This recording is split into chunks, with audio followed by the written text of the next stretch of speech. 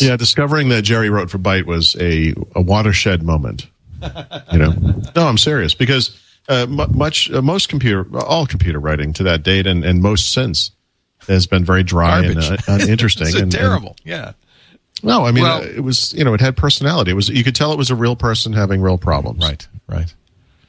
Well, when I got into Byte magazine was one of the early computer magazines. This is CPM S100 days, and the most Byte articles were done by professors of computer science whom the editors tried to hammer the stuff into something readable, and sometimes they managed it and sometimes they didn't.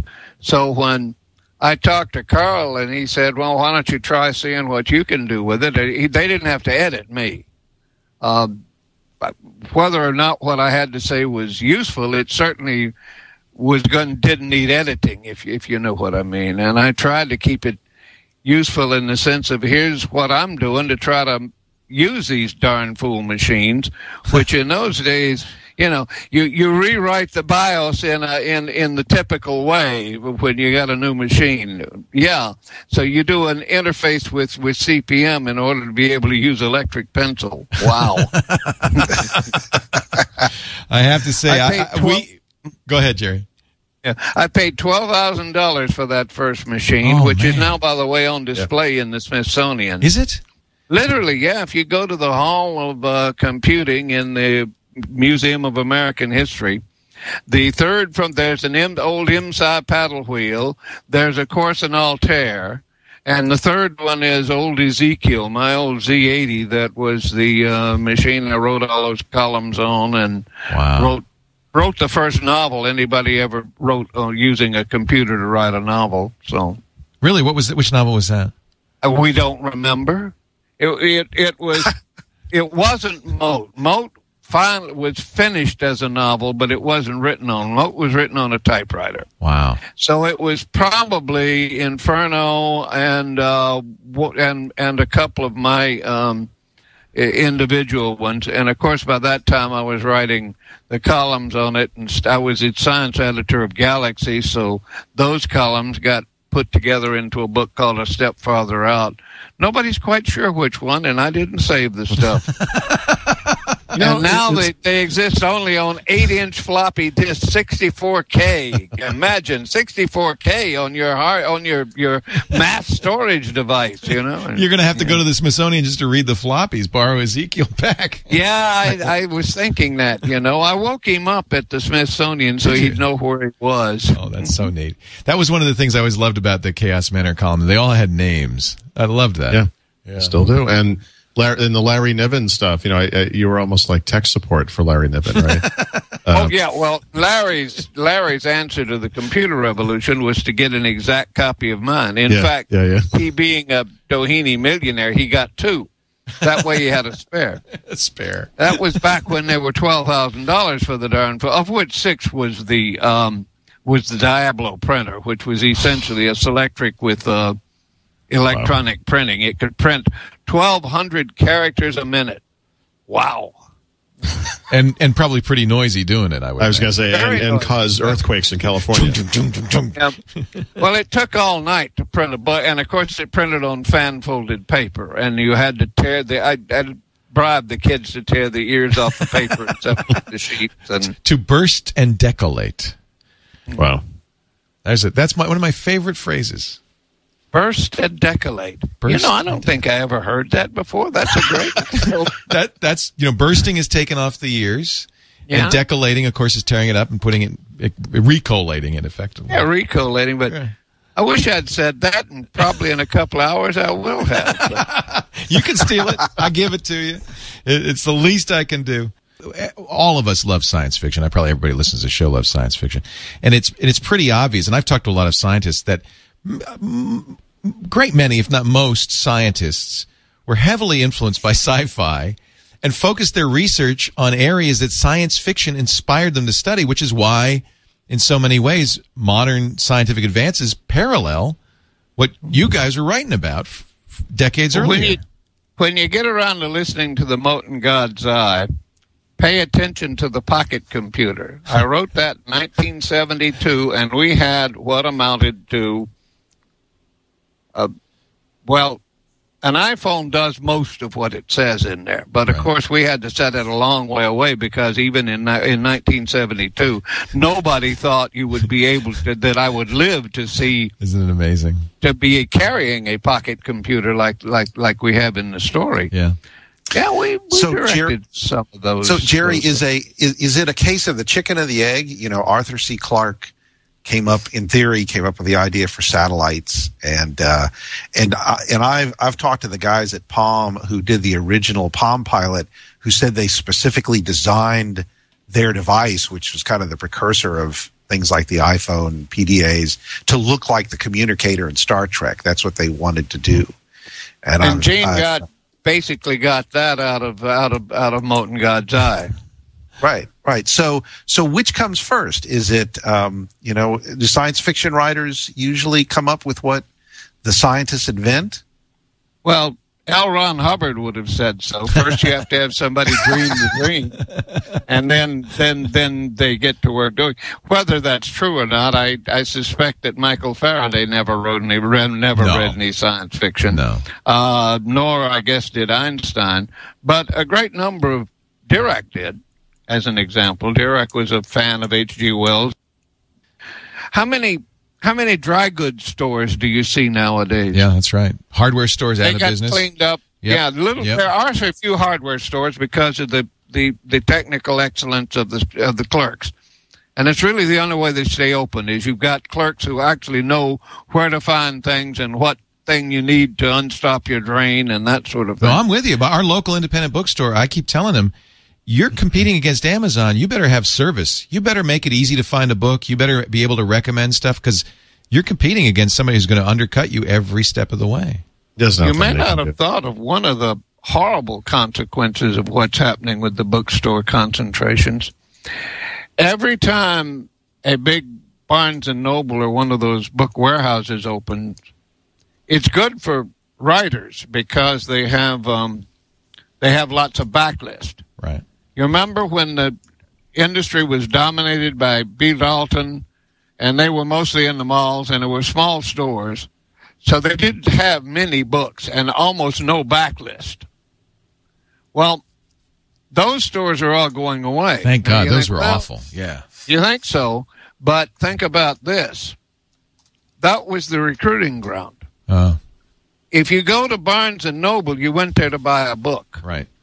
If you went to Fashion Square Mall, you probably didn't go there to buy a book, but you might see a book in the window and decide to buy one. Nowadays, we don't have recruiting grounds for non-readers anymore. People who are non-readers never get to bookstores. They never see one. Oh, very interesting. That's a really good point. Plus, the few chances they have to read are basically the reading versions of sound bites, blogs or email or whatever. The very, short form text, not long form stories. Yeah, my website tends to run to essays and fairly all text, but much longer sorts of. I try to stay at a higher intellectual plane, which is one reason why I don't have blogging on the site, and I don't know. Seems to work. Steve's goal is to, after he retires, to write a PDP-8 operating system from scratch. Wow. Why? Good question, Jerry. I think you better run over to Irvine. He is anticipating having time to kill. Yes. I think is what we discussed. He just likes the instruction set. I guess what's happened is that it is hard disks are so cheap, nobody refurbishes them with SpinRite anymore. You just throw them away when they start skipping and giving soft errors. You just clone the disk and throw the old one in the trash. That's right. And that was his main he still sells in life was keeping hard disks running that he still sells nobody believed could run. The man's a miracle worker, I know. but nobody wants the miracle anymore. Well, you know what the real sort problem... of like being able to cure beriberi. We already know how to do it with vitamins. We don't need a physician who can lay on hands and magically take your beriberi and your rickets away. So No, the real. I'll tell you, the real end of the line, the light at the end of the tunnel. It's the oncoming train for Steve. Is that SSD? These solid state drives, SpinRite doesn't work on. You don't need SpinRite. It's not. They don't work the same way. So. Now, it was Pournelle's law back in 1983. I said silicon is cheaper than iron, and therefore silicon memory is going to displace spinning metal, and spinning metal will go away. 26 years later, you didn't mention that part. Eventually, I triumphed. It just took a while. Your wish has been granted. However, it may take a little time. Yeah. No, it's true. I thought I probably was reading you, and I was sure that that mechanical drives were on the way out. That by the year 2000, we'd be using some sort of optical or I said it flatly that by the year 2000, spinning metal would go away. Yeah. But of course, that was in the days when a 5 megabyte hard drive was the size of a file cabinet, right. And house light dimmed when you turned it on. I had a Honeywell Bull along with a Lilith, if you remember the Lilith bit slicers. Yep. And it had a Honeywell Bull 5, maybe it was 10 megabyte, a hard drive, and it literally was the size of a 2-drawer file cabinet for the for the drive.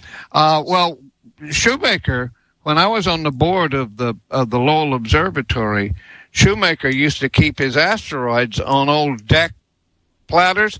The platters were 10 inches across, and they held 32 megabytes. And he had, 300 megabytes of asteroid data, and he had to keep swapping those disks back and forth.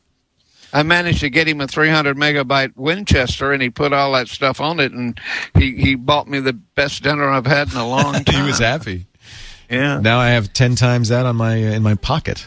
Sure. It's so I thought back in those days, I thought it was obvious that silicon was cheaper than iron, and what we didn't factor in that prediction was that the faster computers made data separation so much easier, so you could get so very much more onto a piece of spinning metal than we could. So we went from 5 megabytes to 300 megabytes to 1,000 megabytes in very little time.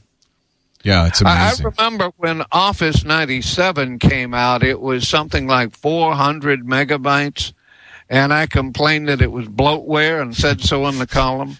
And that turned out to be a silly thing to say, because within a few months, gigabyte hard drives were cheap, and 10 gigabyte drives were coming out, and you didn't care that it was 400 megabytes to have Office be that big. But I was impressed with how much progress Microsoft has made in incorporating Sanity into cloud computing operations and integrating it all with Silverlight and Office 2010, and just they're really bringing all that stuff together, and they're quite impressive to me. Was it Ray Ozzie? They haven't got it yet, but they will. Is that Ray Ozzie's influence? Must be. I would think so. Yeah. But they seem to have their mind together. They now, one of the things they were saying is nobody really wants to have his livelihood out in the cloud. You want local copies of important stuff, you just want it, that's all. And to try to think that you're going to live off of the cloud is crazy. On the other hand, there are a lot of things you can do with it, and particularly collaborations. Niven and I collaborate by essentially sending files back and forth and using Office word comparison to compare versions. You still working together? Oh, yeah. We got a big advance for a new novel, which is due in about a year. So, that's exciting. I had no idea. That's wonderful. Well, we're hitting the earth with something big again. Oh, damn. Well, you made such a mess last time. Yeah, the most lucrative thing I ever did in my life was hit the earth with something big in Lucifer's Hammer, and then in Footfall, which was the #1 Times bestseller list at one time. And so we thought, well, in these hard times, what do we do? Let's destroy the earth again. So why is it? I wanted to ask you this. I mean, the books like The Stand, your book, The Road, why is it we love these post-apocalypse stories? What is it about us, do you think? Well, because I think most people... Well, first, it doesn't take in the imagination of future technologies. Yeah, all you get is Stone Age. Because you basically take a little bit ahead of now, and then you cripple it. Right. So but I think most readers can imagine themselves in that situation. I think you're right. In fact, I have this. I'm in the middle of, almost towards the end, actually, of Lucifer's Hammer. And my whole worldview has changed. One of the things that you say in there, which I think is so important, is that we live on this thin shell of technology that really very few of us understand. Yeah. That was the Alderson character, the guy with diabetes, the JPL scientist. He was the only one who understood how the hell to make the farm run, you know? Right. Everybody else had the ability to do things, but they didn't know what they were doing. And a postman, he didn't know anything about it, and yet you've got to keep the civilization running with what you have and who you have. You point out that there's only 30 days worth of food in the U.S. That you take away the electricity, and there's going to be riots within 30 days. It's just a given. Hey, our power went out last night because they were working down the street, and my daughter started, asking who we were going to eat first. Cannibalism. Instantly. They go right to cannibalism. Minutes, Yeah. No, the neighbor's dog. I'm thinking Mark. That's all I'm saying. Kind of the weak link in the chain. How come Larry's name comes first, Jerry? Is it alphabetical? It's alphabetical, but it's also the case that while I was well known in the technology field and in, you must remember, Leo, I didn't start writing for a living until 1972. Oh, so these were among your first books. Those were among my first books, and there's a reason why Niven's name on them. And I decided to stop being an aerospace scientist and to stop being a college professor. I was head of the political science department at Pepperdine at one time. I didn't know that. Oh. So when I decided I was going to try being a writer for a living, I decided, all right, is there anybody around who's well known so I can get a bit ahead in this business without having to build up from scratch? And there were two people I was sure I could work with. One was Paul Anderson, who's dead now. He was my best friend for years. But he lived up in the Bay Area, and that's before we had small computers, so we had to mail stuff back and forth, and it just wasn't practical. And the other was Niven, who I hadn't met, but I'd read his stuff, and I thought, yep, that's it. He could. So I looked him up at Science Fiction Club, and we got to talking, and we sat down one night with a couple of bottles of brandy and a big pot of coffee, and by morning we had an outline for The Mote in God's Eye, and wow. That book has sold like 4 million copies. That is, or was, the last time I had occasion to see their books, which was when they sold the science fiction line to Baen Books. Mote in God's Eye was the top earning science fiction book in the history of Simon & Schuster. It out-earned Sagan's Cosmos. Now, Sagan got a bigger advance for a movie, but for in terms of sales, Mote outsold Cosmo. They haven't made movies of either of these. I was going to say, where's the movie? Yeah. I'm sorry, not Sagan's big book, Contact. I'm sorry. Both are about first contact, right? Yeah. Contact did not sell it. In fact, oddly enough, Contact didn't sell as well as Inferno.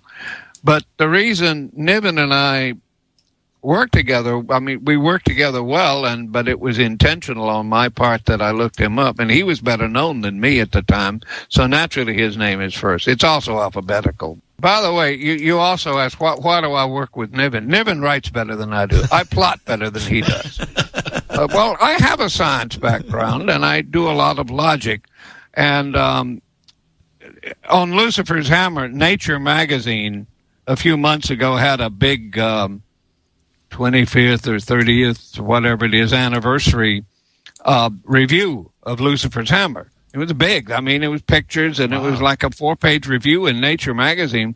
And it's kind of interesting because what did they start with? It started with that dang surfer scene, of course. I love it. He surfs now, Los Angeles. I would never have been mad enough to have write that. Niven wrote that piece, and that's what I pay him for. That was a great scene. And the guy, of course, it's just his one, cameo appearance in the book, but he surfs the tidal wave across the Los Angeles basin. Yeah, I love it. No. Do you watch Battlestar Galactica, Jerry? I have. I made an awful lot of money out of Battlestar Galactica when it first came out. You made money on it? The original one, yeah, way back when Universal did it. The way I made money on it was that Fox sued Universal for plagiarism of Star Wars. And they claimed that there were something like 82 points of similarity between Battlestar Galactica and Star Wars. And at that time, I guess I had just been president of Science Fiction Writers of America. And the lawyers for Universal came and said, here's $20,000, write us a brief showing we didn't plagiarize. Wow. And I looked at it and I said, well, that's easy. If you ask me which is the better movie, then no question, Star Wars is the better one. But if you ask me which is the most original, there ain't an original frame in either one of them. They're both derivative from science fiction that was published centuries.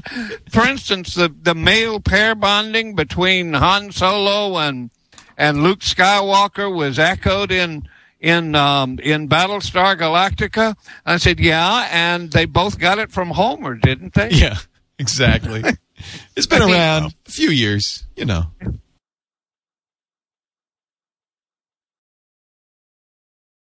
Yeah, discovering that Jerry wrote for Byte was a watershed moment.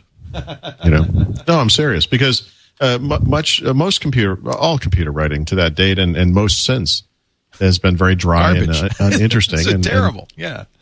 No, I mean, it was, it had personality. You could tell it was a real person having real problems.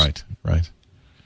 Well, when I got into Byte magazine was one of the early computer magazines. This is CPM S100 days, and the most Byte articles were done by professors of computer science whom the editors tried to hammer the stuff into something readable, and sometimes they managed it and sometimes they didn't. So when I talked to Carl and he said, well, why don't you try seeing what you can do with it? They didn't have to edit me. Whether or not what I had to say was useful, it certainly didn't need editing, if you know what I mean. And I tried to keep it useful in the sense of here's what I'm doing to try to use these darn fool machines, which in those days, you rewrite the BIOS in the typical way when you got a new machine. Yeah. So you do an interface with CPM in order to be able to use Electric Pencil. Wow. I have to say, go ahead, Jerry. Yeah, I paid $12,000 for that first machine, which is now, by the way, on display in the Smithsonian. Is it? Literally, yeah. If you go to the Hall of Computing in the Museum of American History, there's an old IMSI paddle wheel. There's, of course, an Altair. And the third one is old Ezekiel, my old Z80. That was the machine I wrote all those columns on and wrote the first novel anybody ever wrote using a computer to write a novel. So, really, which novel was that? We don't remember. It wasn't Moat. Moat finally was finished as a novel, but it wasn't written on. Moat was written on a typewriter. Wow. So it was probably Inferno and a couple of my individual ones. And of course, by that time I was writing the columns on it, and I was its science editor of Galaxy. So those columns got put together into a book called A Step Farther Out. Nobody's quite sure which one, and I didn't save the stuff. And now they exist only on 8-inch floppy disk, 64K. Imagine 64K on your mass storage device. You're going to have to go to the Smithsonian just to read the floppies. Borrow Ezekiel back. Yeah, I was thinking that. I woke him up at the Smithsonian so he'd know where he was. Oh, that's so neat. That was one of the things I always loved about the Chaos Manor column. They all had names. I loved that. Yeah. Still do. And In the Larry Niven stuff, you were almost like tech support for Larry Niven, right? Oh yeah, well, Larry's answer to the computer revolution was to get an exact copy of mine. In fact, he being a Doheny millionaire, he got two. That way he had a spare. A spare. That was back when they were $12,000 for the darn, of which $6 was the Diablo printer, which was essentially a Selectric with electronic printing. It could print 1,200 characters a minute. Wow. And probably pretty noisy doing it, I was going to say, and cause earthquakes in California. Well, it took all night to print a book, and of course it printed on fan-folded paper, and you had to tear I bribed the kids to tear the ears off the paper and separate the sheets. And to burst and decollate. Wow. That's one of my favorite phrases. Burst and decollate. I don't think I ever heard that before. That's a great. That's bursting is taking off the ears, and decollating, of course, is tearing it up and putting it, recollating it effectively. Yeah, recollating. But I wish I'd said that, and probably in a couple hours I will have. You can steal it. I give it to you. It's the least I can do. All of us love science fiction. Probably everybody who listens to the show loves science fiction, and it's pretty obvious. And I've talked to a lot of scientists that. Great many, if not most, scientists were heavily influenced by sci-fi and focused their research on areas that science fiction inspired them to study, which is why, in so many ways, modern scientific advances parallel what you guys were writing about decades earlier. When you get around to listening to the Mote in God's Eye, pay attention to the pocket computer. I wrote that in 1972, and we had what amounted to an iPhone does most of what it says in there. But, of course, we had to set it a long way away because even in 1972, nobody thought you would be able to, that I would live to see. Isn't it amazing? To be carrying a pocket computer like we have in the story. Yeah. Yeah, we directed some of those. So, Jerry, is it a case of the chicken or the egg? Arthur C. Clarke came up with the idea for satellites, and I've talked to the guys at Palm who did the original Palm Pilot, who said they specifically designed their device, which was kind of the precursor of things like the iPhone PDAs, to look like the communicator in Star Trek. That's what they wanted to do. And Gene basically got that out of Mote in God's Eye. Right. So which comes first? Is it, do science fiction writers usually come up with what the scientists invent? Well, L. Ron Hubbard would have said so. First, you have to have somebody dream the dream, and then they get to work doing. Whether that's true or not, I suspect that Michael Faraday never read any science fiction. No. Nor, I guess, did Einstein. But a great number of Dirac did. As an example, Dirac was a fan of H.G. Wells. How many dry goods stores do you see nowadays? Yeah, that's right. Hardware stores out of business. They got cleaned up. Yep. Yeah, there are a few hardware stores because of the technical excellence of the clerks. And it's really the only way they stay open is you've got clerks who actually know where to find things and what thing you need to unstop your drain and that sort of thing. No, I'm with you. About our local independent bookstore, I keep telling them, you're competing against Amazon. You better have service. You better make it easy to find a book. You better be able to recommend stuff because you're competing against somebody who's going to undercut you every step of the way. You may not have thought of one of the horrible consequences of what's happening with the bookstore concentrations. Every time a big Barnes & Noble or one of those book warehouses opens, it's good for writers because they have lots of backlist. Right. You remember when the industry was dominated by B. Dalton, and they were mostly in the malls, and there were small stores, so they didn't have many books and almost no backlist. Well, those stores are all going away. Thank God. Those were awful. Yeah. You think so? But think about this. That was the recruiting ground. If you go to Barnes & Noble, you went there to buy a book. Right.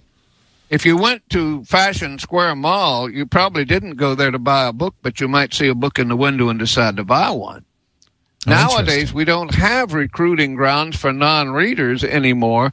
People who are non-readers never get to bookstores. They never see one. Oh, very interesting. That's a really good point. Plus, the few chances they have to read are basically the reading versions of sound bites, blogs or email or whatever. The very, short form text, not long form stories. Yeah, my website tends to run to essays and fairly all text, but much longer sorts of. I try to stay at a higher intellectual plane, which is one reason why I don't have blogging on the site, and I don't know. Seems to work. Steve's goal is to, after he retires, to write a PDP-8 operating system from scratch. Wow. Why? Good question, Jerry. I think you better run over to Irvine. He is anticipating having time to kill. Yes. Is what we discussed. He just likes the instruction set.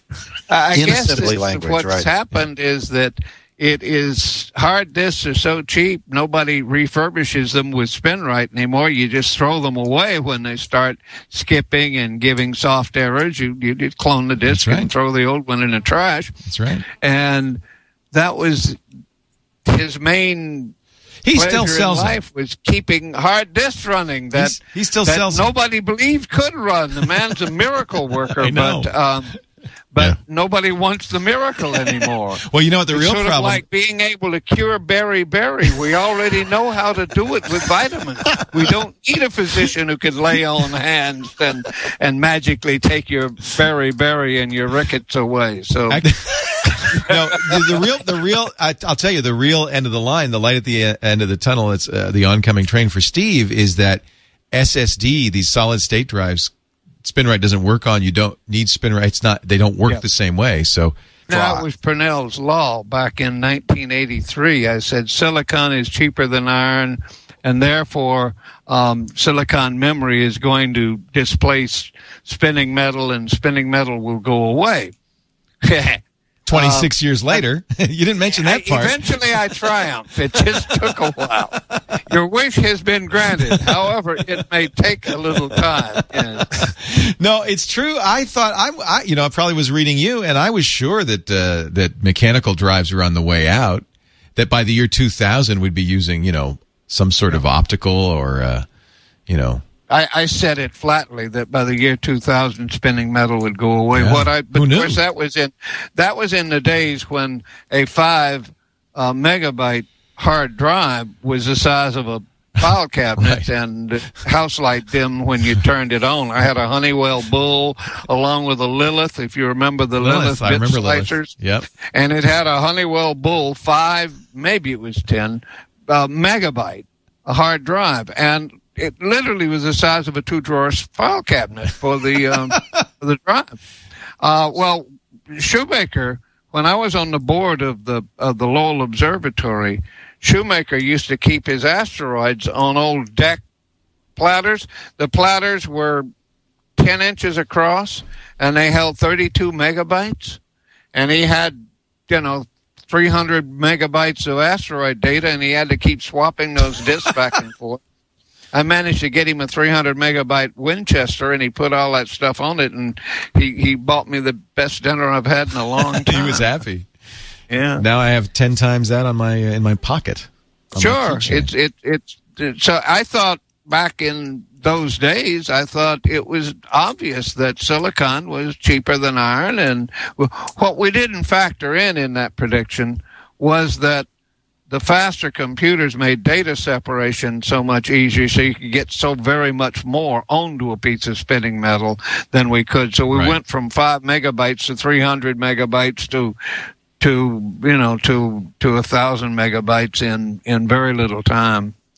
Yeah, it's amazing. I remember when Office 97 came out, it was something like 400 megabytes, and I complained that it was bloatware and said so in the column. And that turned out to be a silly thing to say, because within a few months, gigabyte hard drives were cheap, and 10 gigabyte drives were coming out, and you didn't care that it was 400 megabytes to have Office be that big. But I was impressed with how much progress Microsoft has made in incorporating Sanity into cloud computing operations and integrating it all with Silverlight and Office 2010, and just they're really bringing all that stuff together, and they're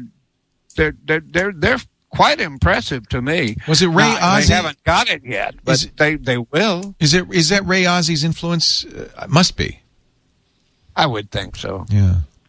But they seem to have their mind together. They now, one of the things they were saying is nobody really wants to have his livelihood out in the cloud. You want local copies of important stuff, you just want it, that's all. And to try to think that you're going to live off of the cloud is crazy. On the other hand, there are a lot of things you can do with it, and particularly collaborations. Niven and I collaborate by essentially sending files back and forth and using Office word comparison to compare versions. You still working together? Oh, yeah. We got a big advance for a new novel, which is due in about a year. So, that's exciting. I had no idea. That's wonderful. Well, we're hitting the earth with something big again. Oh, damn. Well, you made such a mess last time. Yeah, the most lucrative thing I ever did in my life was hit the earth with something big in Lucifer's Hammer, and then in Footfall, which was the #1 Times bestseller list at one time. And so we thought, well, in these hard times, what do we do? Let's destroy the earth again. So why is it? I wanted to ask you this. I mean, there are books like The Stand, your book, The Road. Why is it we love these post-apocalypse stories? What is it about us, do you think? Well, because I think most people, first, it doesn't take in the imagination of future technologies. Yeah, all you get is Stone Age. Because you basically take a little bit ahead of now, and then you cripple it. Right. So but I think most readers can imagine themselves in that situation. I think you're right. In fact, I have this. I'm in the middle of, almost towards the end, actually, of Lucifer's Hammer. And my whole worldview has changed. One of the things that you say in there, which I think is so important, is that we live on this thin shell of technology that really very few of us understand. Yeah. That was the Alderson character, the guy with diabetes, the JPL scientist. He was the only one who understood how the hell to make the farm run, you know? Right. Everybody else had the ability to do things, but they didn't know what they were doing. And a postman, he didn't know anything about it, and yet you've got to keep the civilization running with what you have and who you have. You point out that there's only 30 days worth of food in the U.S., that you take away the electricity, and there's going to be riots within 30 days. It's just a given.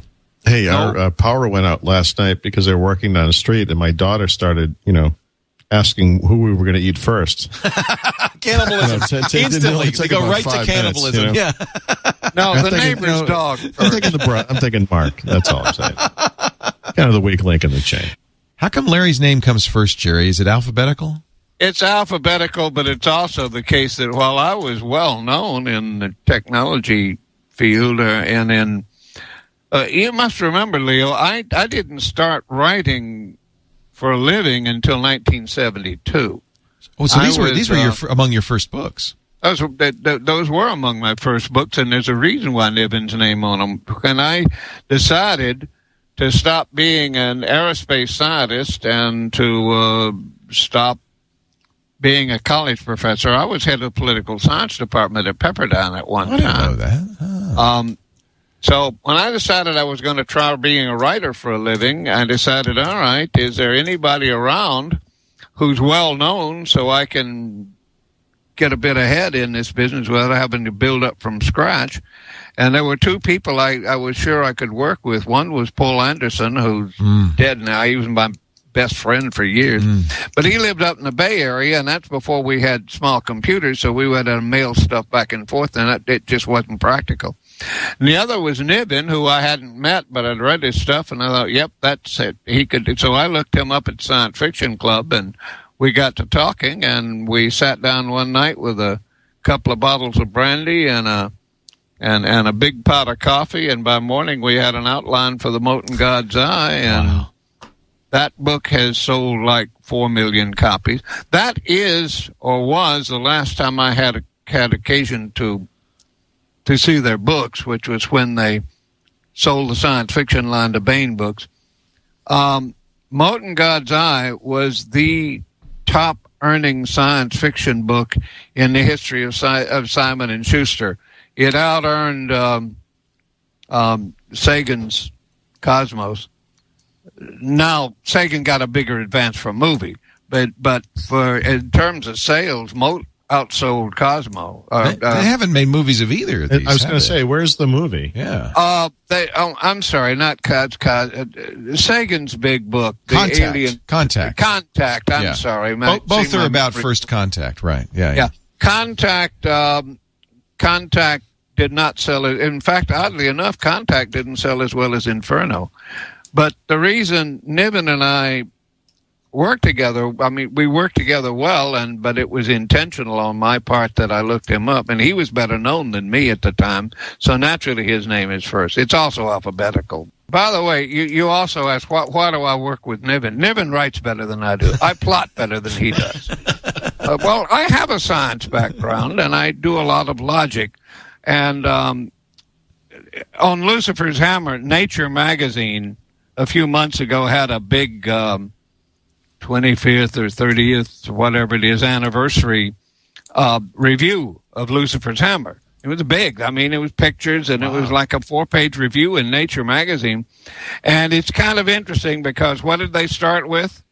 They started with that dang surfer scene, of course. I love it. He surfs Los Angeles. I would never have been mad enough to have write that. Niven wrote that piece, and that's what I pay him for. That was a great scene. And the guy, of course, it's just his one, cameo appearance in the book, but he surfs the tidal wave across the Los Angeles basin. Yeah, I love it. No. Do you watch Battlestar Galactica, Jerry? I have. I made an awful lot of money out of Battlestar Galactica when it first came out. You made money on it? The original one. Yeah, way back when Universal did it.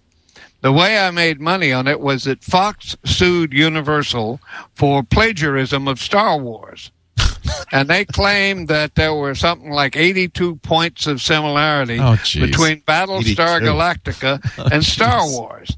And at that time, I guess I had just been president of Science Fiction Writers of America. And the lawyers for Universal came and said, here's $20,000, write us a brief showing we didn't plagiarize. Wow.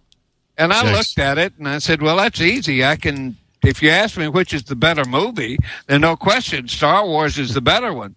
But if you ask me which is the most original, there ain't an original frame in either one of them. They're both derivative from science fiction that was published centuries.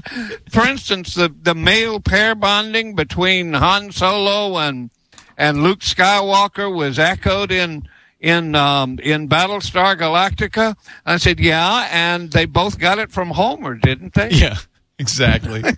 It's been around a few years,